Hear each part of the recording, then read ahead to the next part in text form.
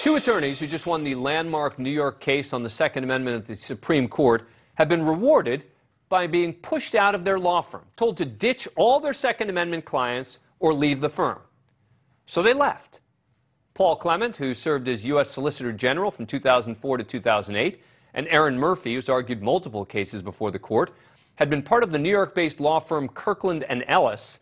They represented the plaintiffs suing to make it easier to get a concealed carry permit in New York.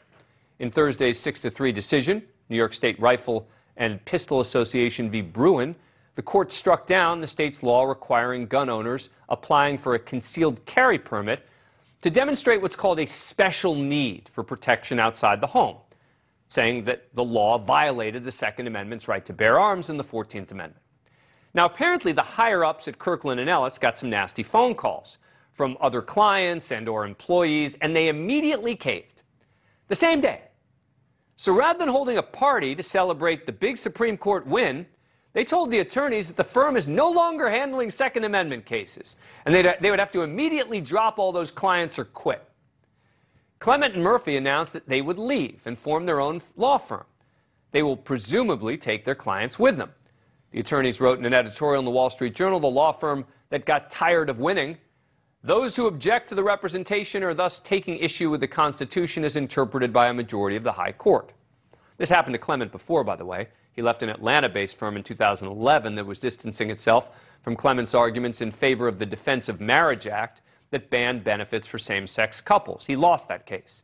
Now, I happen to believe that this gun permit opinion is narrow and not nearly as big a deal as many on the left are claiming. I also don't agree with the court's legal reasoning. But that should be irrelevant. Lawyers take on cases that can be unpopular. The firm wants to make it look like it's taking a principled stand. But the only thing it's standing for is hypocrisy. Are they going to give back the millions they made from these clients? If it's blood money, as they seem to believe, then they absolutely should. But they won't. The firm is just abandoning its clients. So I want to know, ethically, are they even allowed to do that?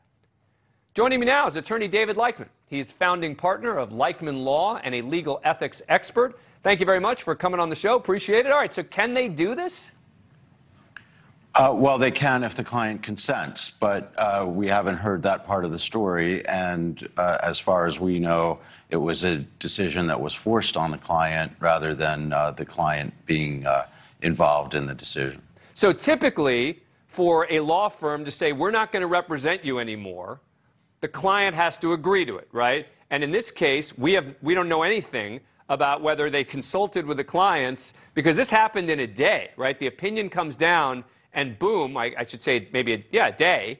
The next day, Kirkland & Ellis is telling its lawyers, get out. Yes, well, we don't know if there was a discussion prior to that and in anticipation of the decision coming down, and some in the legal community have speculated that discussions might have started internally around the time of the Uvalde shooting. Do you think they got pressured by other clients or employees? And if so, which would be worse? I think, well, from an ethical standpoint, it would be far worse if the clients had pressured them, other clients. Their case law is very clear that you can't, we call it the hot potato rule. You can't drop a client like a hot potato, especially at the request of other clients. However, we also know that, there's a very significant left-leaning bias in large law firms, and it's quite possible that other partners or associates, or that there was a recruiting concern with the law schools, that if they continue to work on these cases, they might be tarred and feathered, so to speak, in the recruiting market. But again, this is only after the opinion comes, right? They've been working on this case for years, right? I mean, this has been years in the making. And then suddenly the court rules in their favor. So I guess if the court had ruled against them, they would have been able to stay at the firm, maybe, right? If they had lost the case, maybe they would have been able to stay. Well, I think the bigger issue is not so much the case that was specifically in front of the Supreme Court, which is now effectively completed, although it may get remanded down to the lower courts for further proceedings. But what Kirkland & Ellis was saying to the lawyers was, you have to drop your other pending cases. So they have other cases for other individuals and other organizations who have been paying the law firm's bills. And the issue is in pending proceedings throughout the country, you can't just simply walk away from a case without, in many cases, court approval, client approval, and in some instances, you may also need the approval of your opposing counsel. I would just think, in its broadest sense, that the notion of a law firm dropping its clients midway through and suddenly saying, we're no longer going to represent you guys, is in and of itself problematic. No?